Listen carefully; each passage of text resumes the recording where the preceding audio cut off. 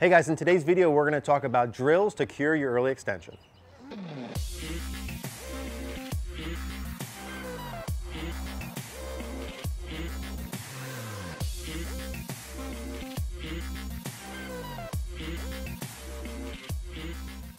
Hey guys, Eric here at the Bethlehem Golf Club. Want to tell you what you're about to see in this video here, drills to cure your early extension. Now, this is actually one of our full early extension masterclass that we put together.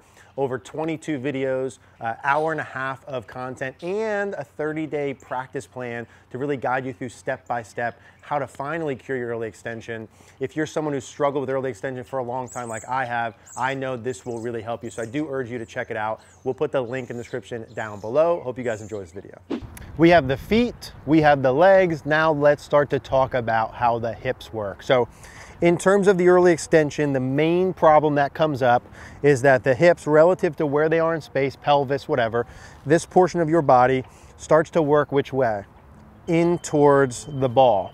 And we want what? We want to be able to maintain depth. So that's part of it. We don't want our hips working forward this way. We want them maintaining the depth or even getting slightly deeper when you go back. That would be something if you've seen a chair drill against your butt.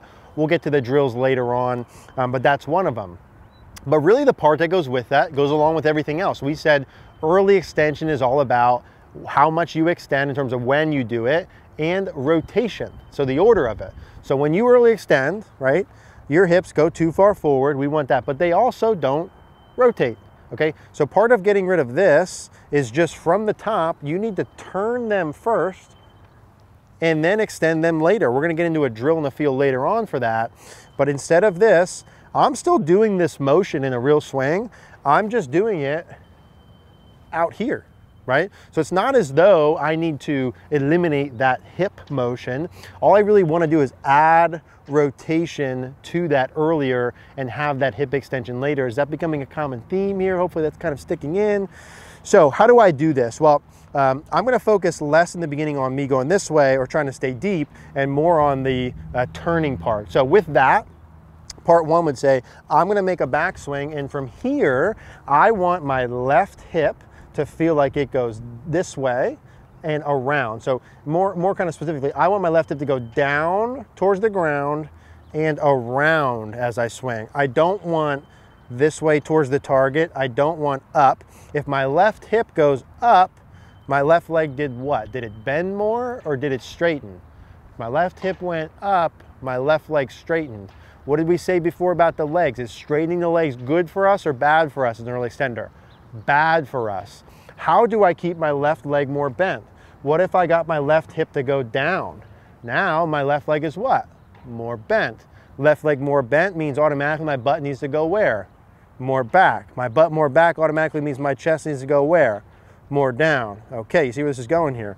Left hip goes down this way towards the ground and back behind me as it rotates. My right hip stays more level as it turns in. I don't want this. I don't want this. I want left hip down and around. Trying to get my belt buckle towards the target sooner.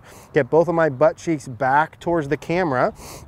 And I would do this similar to my knees bending. I'm gonna do it right off the bat and I'm gonna exaggerate accordingly. So little half one always, pitching with 9-iron, 8-iron, a little short one. Now I'm gonna feel from here, my left hip going down and around and my belt buckle towards the target. So let's go ahead and try that. Little half one, belt buckle down, left hip down and around. Good, and that's another one that felt excellent. Now as we're getting to this leg part, right? We go through the feet, the legs, and we're talking about the hips, and we're gonna eventually go through the upper body. I may give you literally 50 feels here. Of course, you don't do 50 at the same time. What I'm looking for you is to diagnose which one affects you the most, pick one, two, or a handful, and do them together. The reality is, if I do the hips right, left hip down and around, automatically my pressure goes where? Towards my left heel. Automatically my legs do what? Bend and turn. So one of these things should probably fix 3 or 4, but same sort of thing. Left hip, left side of my pelvis goes down and around, belt buckle towards the target. Little half one first to start, giving myself feedback then. Left hip down and around.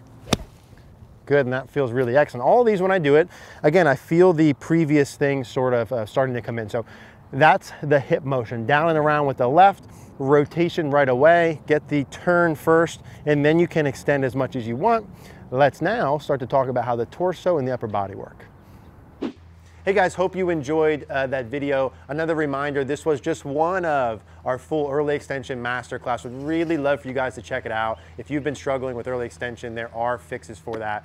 The price point on the early extension masterclass will be good for this week only.